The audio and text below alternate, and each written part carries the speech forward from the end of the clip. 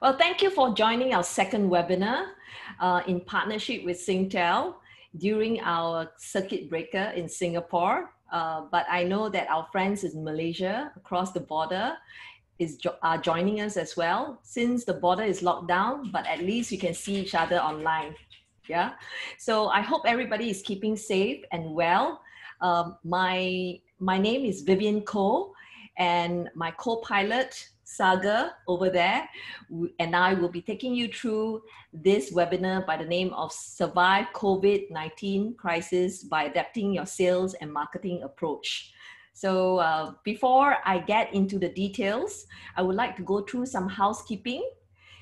This session is going to be recorded for the purpose of sending it to those who can't make it, like my friend in Japan.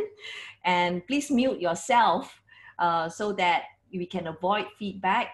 But having said that, is an opportunity for you to also network with other people here by introducing yourself on the chat feature here. And you can post your LinkedIn profile in the chat room. So towards the end, I also would like to invite you for Q&A, and you can post your questions on the chat feature as indicated here.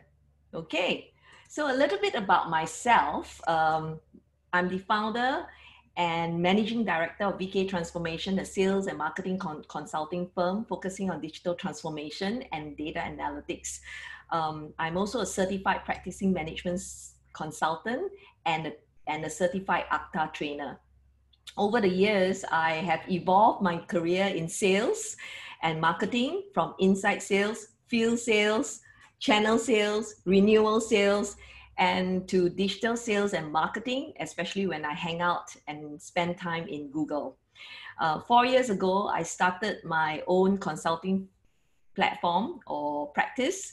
And my team and I have been helping e-commerce companies like Far East Flora to improve return on ad spend and CPA using data science tools, as well as pharmaceutical companies like Dexa Medical to brave the COVID-19 so that they will be able to acquire new customers through different digital platforms. And then the other thing is B2C econometric furniture company that we've helped to break into B2B markets, and also we're working with manufacturing companies like SwiftBridge Technologies in helping their field sales to adopt virtual selling, and a construction company by the name of LMH on their business model innovation. So there's been quite a lot of things happening over the past few years. I'm also a professor, adjunct professor in SMU, Singapore Management University, teaching design thinking, as well as business model innovation and arts and science of selling. So over to you, Saga.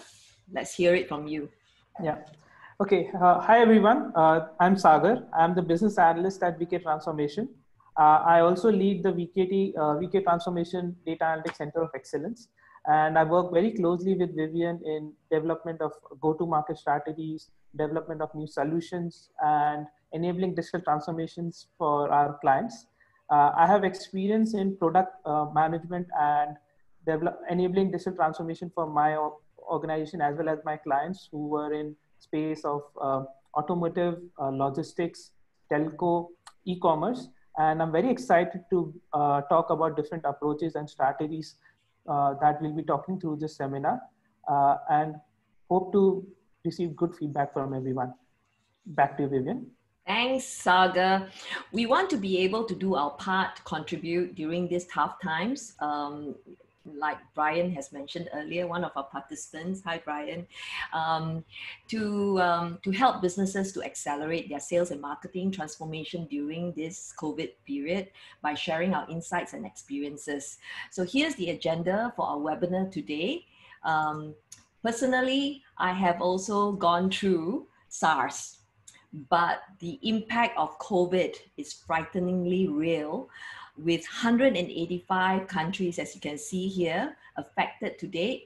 And within the span of 2 weeks, since the last webinar, the number of cases almost doubled. And in response to that, government around the world has instigated lockdowns. at least 21 countries is under lockdown, including Singapore, which has been extended to 1st of June, right? So what does it mean for businesses? So many businesses are facing volatility as well as uncertainties during this time, with some industry like travel, tourism, hospitality, and events industry heavily impacted. As you can see here, 810 billion loss is estimated for global business travel, and 300 to 450 billion loss is estimated for global tourism. Hotel occupancy is down to by about 70% for China, and Singapore is experienced at least 50%. And with this social distancing and lockdown, people are staying at home. So internet traffic is exploding like crazy, and all of us here are addicted now to online shopping. So online transaction has increased by 74% across worldwide in March itself. It's crazy. And my team and I spend a lot of time in Zoom, and we have been contributing to the 200 million daily meetings of users, which has accounted for 20x growth over the past few months. It's crazy. But my team and I have also been discussing whether if these change of behaviors will be here to stay, or maybe they will be irreversible. IMF has also announced that the world economic outlook will fall to about -3% in 2020. So according to ADB, the virus will cost the global economy as high as 4.1 trillion, which is 5% of the global GDP. So COVID-19 will be felt differently for other businesses, for different businesses, depending on the industry, whether their products are essential or non-essential, and also their online maturity. So businesses, as you can see here on the lower quadrant, should look for ways to explore alternate revenue streams. And also, if you're running your business offline, you should fast track and enable digital first business model, so that you will, while you're managing your costs, and also then be reaching out to your customers where they are living in the virtual world these days. And as you can see here at the top, it's quite interesting. There's quite a few industries that are doing well. I've just spoken to one of the companies. He said, Vivian, I have 20x my business as compared to last year over this period of time. It's because of his value proposition, which meets the customer's requirement. So if you are parked at this quadrant, congratulations. I would advise you to capture the opportunity and also accelerate growth plans as many have done. Okay, so as you can see here, it's interesting to see to find out that we have a very diverse audience as compared to our other webinar. We have B2B and B2C, and some of them are doing both B2B and B2C as well. Quite interesting, right? So I will stop here and would like to invite you for a poll question. Please rank your top 3 business issues. Thanks, Sagar, for posting the polling right now. And I'll give you 2 minutes, okay, to partake. I'll stop here. It'll be interesting to see what will be the top 3 business issues. I'm sure all of us will be sharing some common issues. Okay.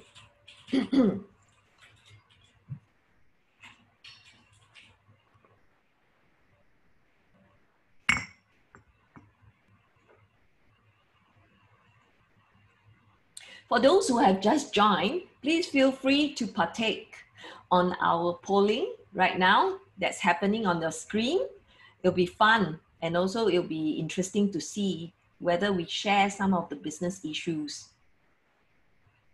So I wanted to make it more interactive during our webinar by having to introduce polling. Okay, so I'll ring the bell at the second minute. And okay, good. Or when we stop at 28. Yeah. Okay.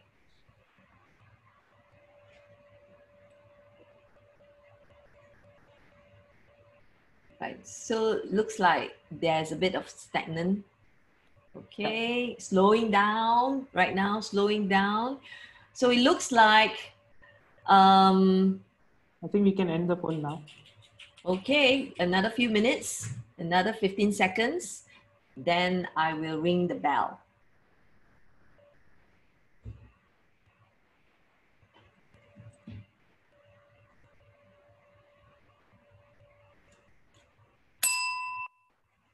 Right, can you share the results, please?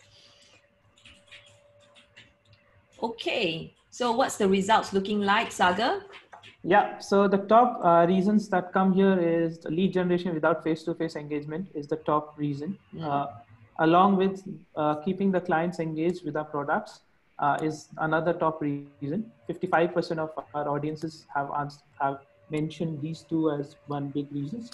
Another big reason that people have also mentioned is maintaining customer engagement when they are in lockdown, and another one is customer acquisition. So these four are one of the biggest reasons that are mentioned by everyone. Okay, well, thanks for your participation. I think it's good to know, whether if we are sharing the same issues, but I'll try my best to address all the top 3 issues at least. But we've have very limited time. So let's continue. So I have been speaking to many customers over the past few months, and I have firsthand hearing from our customers about their pain points. And these are the typical themes that I have been hearing, which is quite aligned with what you have just mentioned just now. And thanks for your feedback. So in crisis, there's always the seed of opportunity. For those who know Chinese character, the Chinese word for crisis contains 2 elements. One is 危险的危, danger, and the other one is 机会的机 means opportunity. So regardless how dangerous and difficult the situation is, as always an opportunity for us to uncover through creativity and critical thinking. So companies like Netflix has survived the financial crisis back in 2008 when they first started by introducing new streaming plan, and also Groupon has survived as well.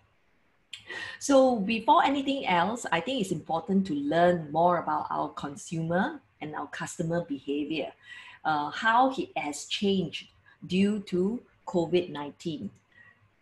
So let's start by understanding what motivated our customers to change their behavior. We have found that fear is one of the key motivators of the change. So on average, in March, 74% of the people were afraid to catch the virus. I let you in for a little secret. Malaysians are more afraid than Singaporean in quite a distance on the virus. And as a result, that 80% of the people have avoided crowded places. And this has contributed to the surge on online shopping, as I have mentioned earlier, with 32% increase over the past 2 months, spending on personal hygiene, home cleaning, and health nutrition, like vitamin C. Can you see my vitamin C here? It's right next to me at all times. And FYI, products like virus protection, masks, as well as hand sanitizer has surged 800%. And FYI, online purchases for toilet papers have spiked by 186%. Reckon that. So this has contributed to also people working from home, and having virtual meetings is like a new norm to us. And there's a surge of increase in internet usage. More data is being used, and also 35% increase in streaming services due to stay home. So I'm sure a lot of us here are binging Netflix, right? And I think it's also important to learn about our B2B customer behavior. Our B2B customer behavior is focused around the recession. A lot of them are concerned about the recession. And the good news for B2B is 40% of the B2B software buyers are spending more worldwide. But for the rest of the B2B buyers, they are slowing down their buying, but they are researching online. So I would like to, encourage you to think about your content marketing strategy to connect with your B2B target audience. So if I were to look at the change in customer behavior and preferences, it's important to look at how we will be able to adapt quickly during these challenging times and challenging landscape. Like I mentioned to Brian earlier when he was on the call, COVID-19 actually is accelerating digital transformation, not our CIO or CEO. So my advice is to prioritize investment on your customer insights and tune your product lines and value proposition. For example, recently we helped a B2B geolocation company to uncover new opportunities outside of their comfort zone. They've always been working on automobile industry, but because of the fact that we help them to come up with more new use cases and uncovering new market segments, they were able to mitigate risks during this time. The other thing that I would like to encourage you to look into if your online presence is not strong, is to adopt a digital first go-to-market. Meet your customers where they are today. It's important to do that because then they will have the top of mind of your product as well as your brand. And when the situation recover, you're the first one that they will think of when they start to spend, right? And also reset the roles and the goals and having to adjust your mindset and behavior to online engagement as much as possible. So personally, I have taken a conscious decision to adopt digital first go-to-market strategy for my practice. So over the past 1.5 years, we have been busy working and improving our website and also our content marketing. So the last webinar itself, we have driven up to about 100 signups and 70% attendees. And the key metrics that we always look at across the board was very strong, especially on MailChimp, with 49% open rates for newsletter and also 5.7% click-through rate, which is 2.5 times the industry rate that's going on. And along with this, I think it's important not to forget virtual selling. So many of my friends, B2B field sales, are facing a lot of new challenges in connecting with their customer and building and maintaining guanxi with their customers. So it is important for us to start thinking how we can engage or adopt some of the behavior. I used to run an inside sales team and used to train them across the board on how to engage with customer, influence, demo their products, and close deals remotely using technologies. So, this is some of the food for thought for some of the B2B sales that are pretty offline in the past and engage with your customers online. And of course, we look at key metrics so that we can drive discipline in meeting our targets during this time. For B2C e-commerce businesses, during uncertain times, we have spoken to a lot of companies and they are looking in having to manage their marketing budget much more closer as compared to before, so that they can achieve more with less. budget. So we've been working with e-commerce clients to utilize data-driven decision to help them optimize their marketing budget by using what we call CRO. It's a sexy name, meaning conversion rate optimization, which I will be sharing a little bit more so that our e-commerce businesses, clients would be able to manage and optimize their marketing spend and get the highest return from the different channels. Okay, so in terms of best practices, we've also been watching a lot of companies who, what are they doing and how are they taking actions to adapt to this situation. I'll just call out a few because China has been ahead of time in dealing with the COVID-19. So I think it's important for us to just take a look at Lin Junshan, one of the TCM skincare company, which was forced to shut down 40% of their stores during crisis.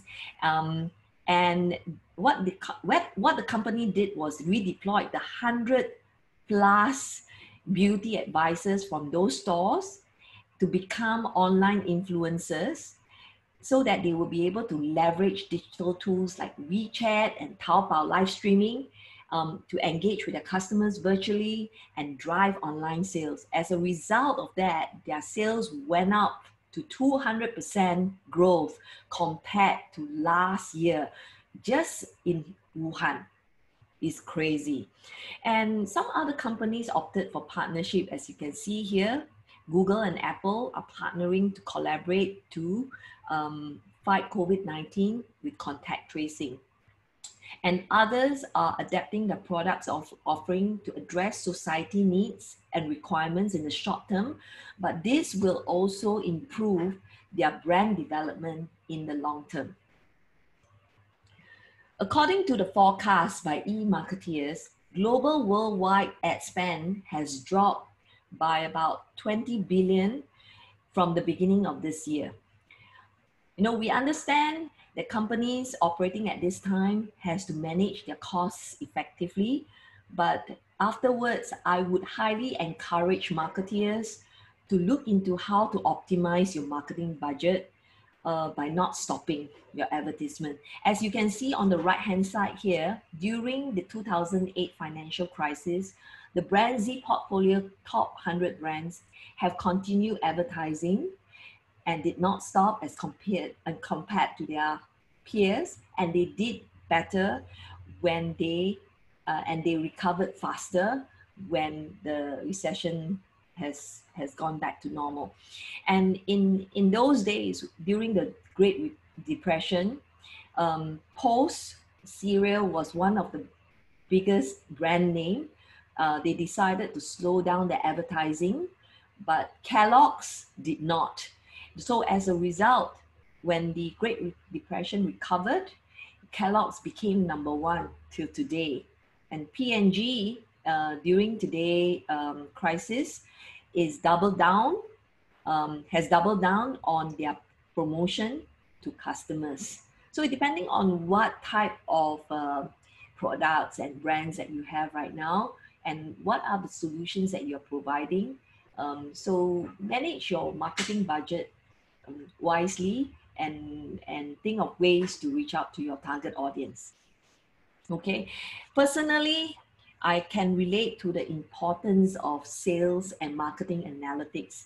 I have been one of those sales professionals who have built my career mastering in relationship, and very much my decisions in the past was based on gut feel. But over the years, I have learned a lot from my gurus, and one of them is Andrew Lim from Oracle in the past, to apply science into art of selling. You know, setting the right key metrics and also tracking and measuring return on investment on one single source of truth. And this has always been my secret sauce to my success in sales and marketing. So Sagar will be sharing more about the importance of sales and marketing analytics. Over to you, Sagar. Hi, everyone. Thanks, Vivian, for talking about sales and marketing analytics. So I think Vivian mentioned some really good details about product innovation, portfolio diversification, as well as adopting digital first technologies. And for companies who are looking to take inspiration from for using digital technologies, they can actually look at governments across the world who have used a lot of digital technologies like big data and different digital methodologies to help in handling this crisis. So for example, South Korea is actually using big data to uncover possibilities of future infections and create containment zones, as well as they are also government in Israel are actually using again data analytics to optimize resources for best effective response.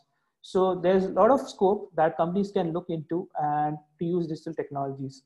So can we move to the next slide, please? So now looking at the different types of problems that our companies and the audiences are facing, the biggest challenge that we have observed is a lot of companies are saying that our business model has been disrupted or we are not able to interact with our customers. That was also seen in the poll.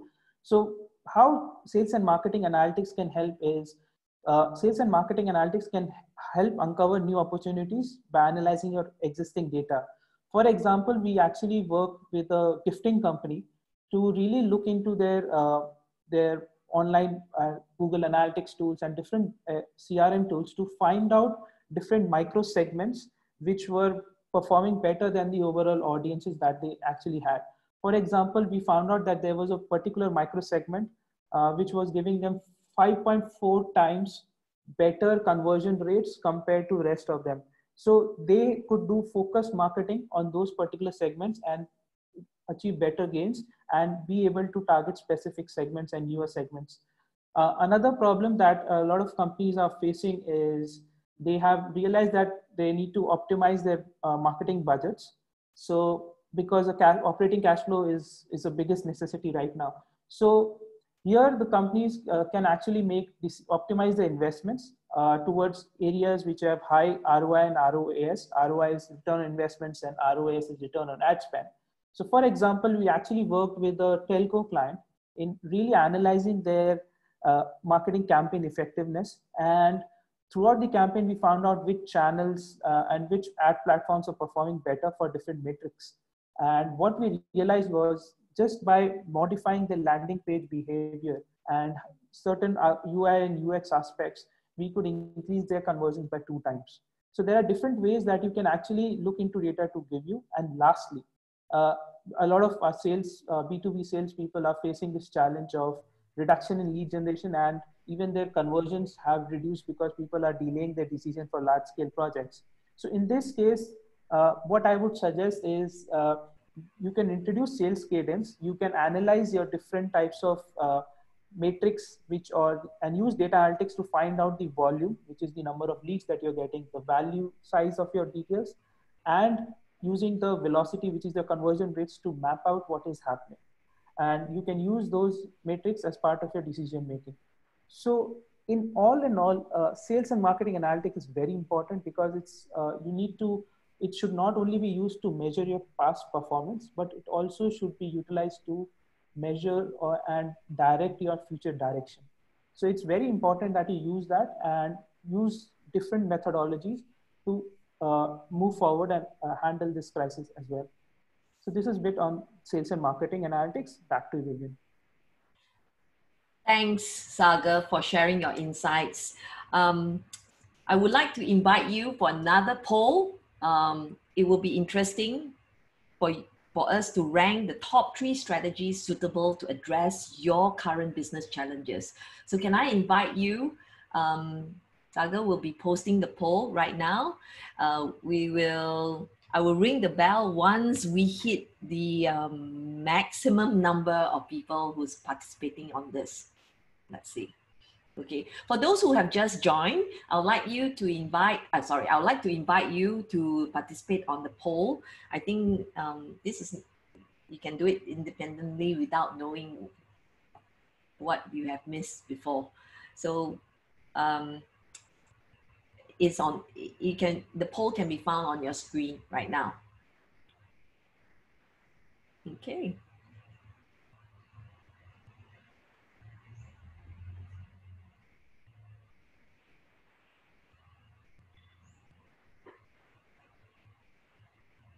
Wow, this will be interesting. TikTok, TikTok. Yeah. So last week, I think we had results as well. So let's compare to our last webinar's polling results. Yeah, Saga? Yeah. Okay. All right. So don't be shy. It's anonymous. Nobody knows that it's coming from you on the poll.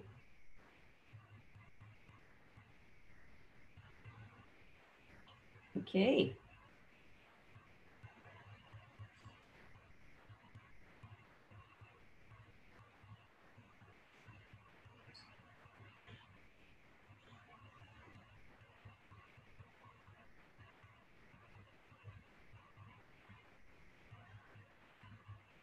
Okay. I think. All right.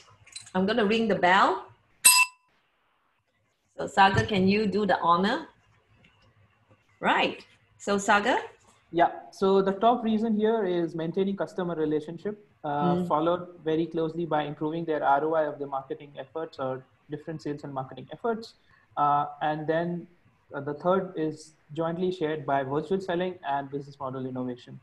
So Or, looking back at our previous results, actually maintaining customer relationship was actually number one last time as well.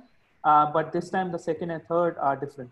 So we are finding out that people are looking more towards improving the ROIs and doing also focusing on virtual selling and business model innovation, which is a good new insight that we found out. yeah, possibly it's due to the fact that we have evolved over the past week. Things are moving really fast, and I think some of the participants here could have gotten their new action plan in place and wanted to see what would be good looks like in terms of return on investment on their different projects that's been put in place. So let me move on to the next. And like I said, we've been trying to address as many of these issues as possible, but because of limited of time, we might not be able to cover everything.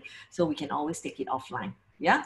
So, so over the past few weeks, VKT means my team and I have been thinking about how we can help our customers address some of the issues that you have highlighted earlier, and we came up with this formula with three different elements. So we came up with the VKT Breaking COVID-19 Barriers program, and the three components consist of diagnostics, consulting, and improvement of capabilities.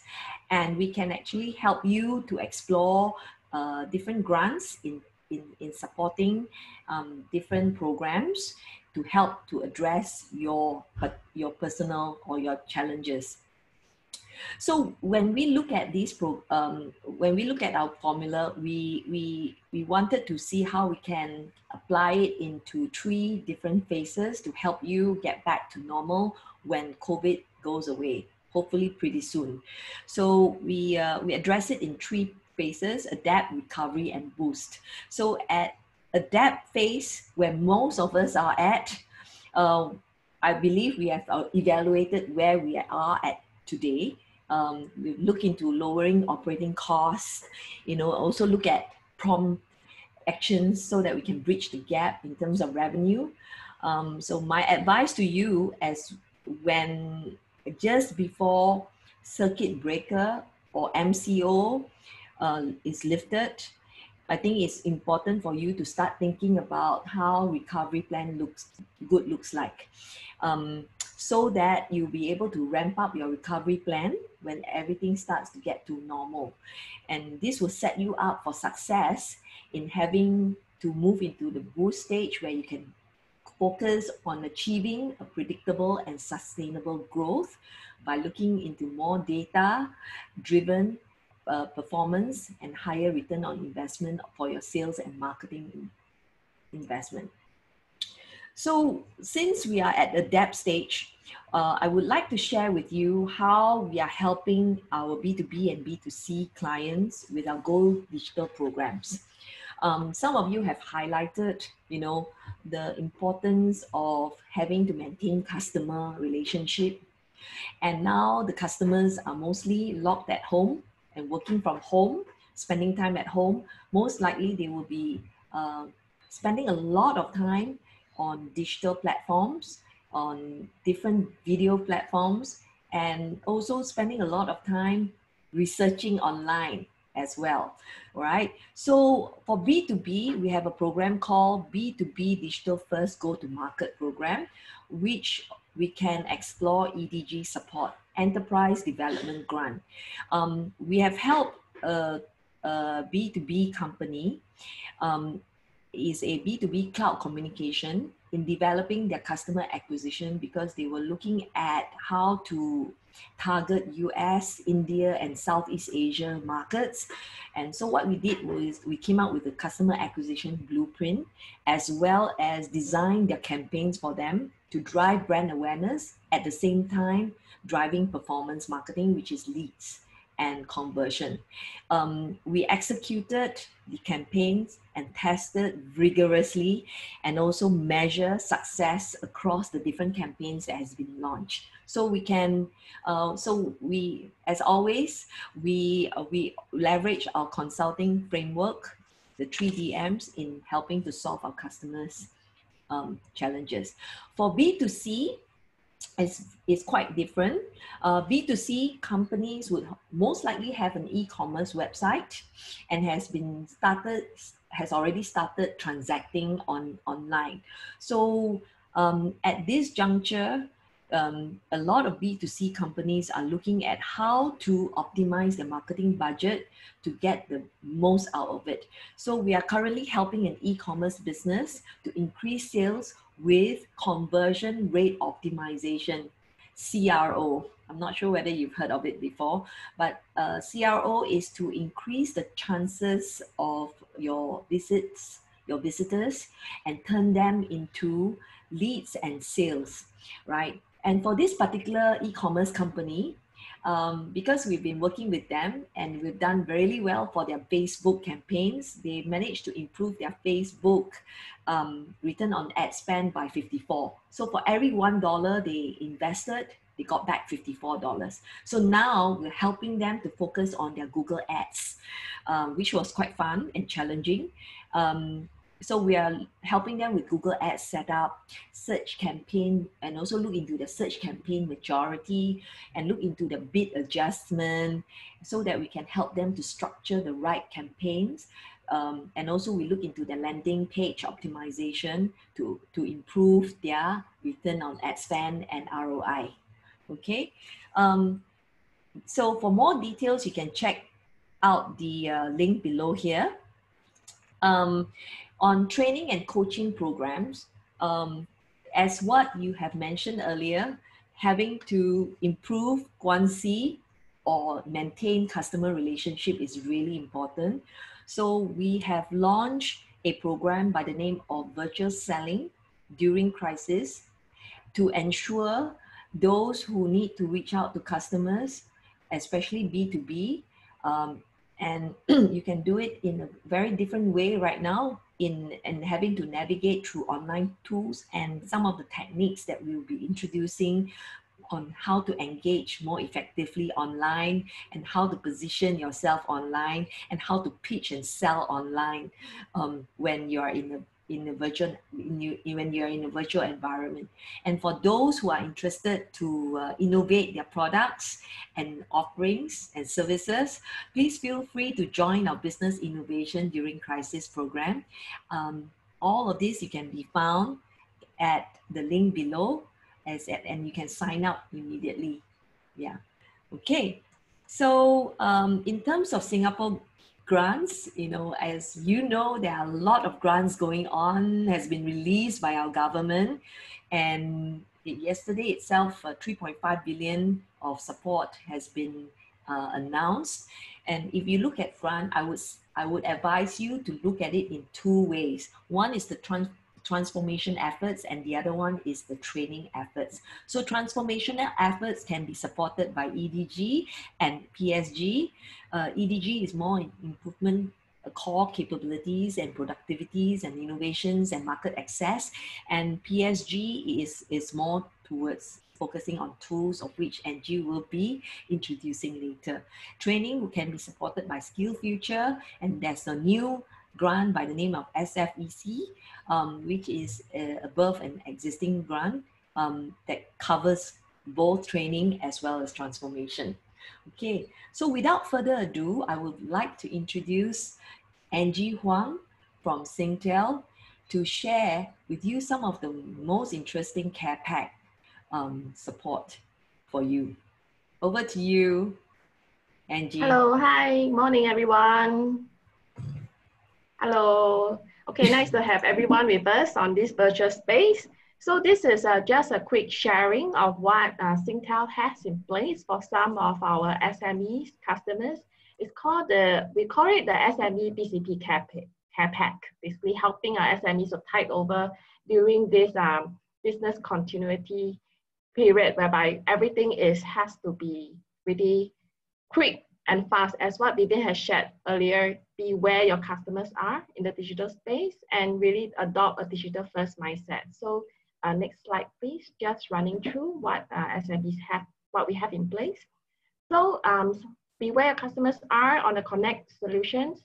So email marketing. So for those of you who hasn't started off and doing an email marketing campaign, developing various EDMs, you can consider email marketing solutions. So now we're offering free 6 months to our SME customers. And also if you haven't started selling online in terms of e-commerce, you can consider the 99 SME e-marketplace. Set up an online store for free, no joining fees, no commissions. Okay, and what's more, we are also absorbing all the shipping fees that you have incurred during this time. That means for all transactions. Your shipping fees will be borne by Singtel all the way until 30th of June. We really want our SMEs to, if you have not started on e-commerce, take this opportunity, use e-commerce to reach out to your customers.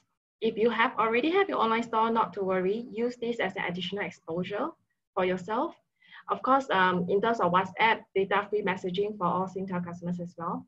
On the other side, you can see it's mainly for the collaboration tools. For if you have to engage your employees or even your customers who are, all working from home right now. So virtual workspace, free 6 months. If you need accounting software, HR software, taking this opportunity to digitalize all your processes, try to make use of these 3 months subscription whereby you can really test out whether the software is suitable for you. And the collaboration tools, of course, Microsoft Teams. If you want to start running video meetings to engage your customers, you can, sorry, previous slide, please. They will be able to engage to Microsoft Teams to enjoy a free 6 months as well. So in terms of this solution, if you're interested to find out more, you can visit the URL that we have there, singtel.com/SMEBCP. So the next slide would be the PSG grant programs that is supported by our Singapore agencies here. So if you are eligible Singapore incorporated SMEs, you can take on these remote working tools with up to 80% grants. So they include the Microsoft Teams, which comes bundled with the Office 365 solutions. If you prefer to use Google Hangouts, that also is entitled to a PSG grant. You can claim up to 13,000. For those who are more familiar with the Zoom, as what we are using now, Singtel Biz Conference is powered by Zoom. So there are various packages that you can consider to start off to engage your employees and your customers. You can claim up to $3,000 if you take on this subscription now. So if you are interested to take on the PSG grant, visit singtel.com/PSG. And I think Vivian's team will also be sending out a post-event questionnaire. If you think you want to indicate your interest to find out more about this, feel free to indicate your inquiries there. So that's all I have to share today. Thank you, Vivian. Thank you so much, Angie. I'm very excited about all these packages that, and also the previous webinar participants were also very, very excited. And I think some of them have signed out. All right. So while we are preparing for Q&A, I would like to invite you for two things. One is to submit your evaluation form. Your continuous inputs will be very important for us so that we can always look into improvements and based on your feedback. So if you can look at the chat room, Jasmine, thank you so much. You can actually refer to the link here in the chat room for the evaluation form. And on the other hand, is also we've also provided a complimentary diagnostic so that you will be able to find out on your readiness on sales and marketing based on the current situation, and you will be getting a report back from us. So it's complimentary, free of charge as of now. So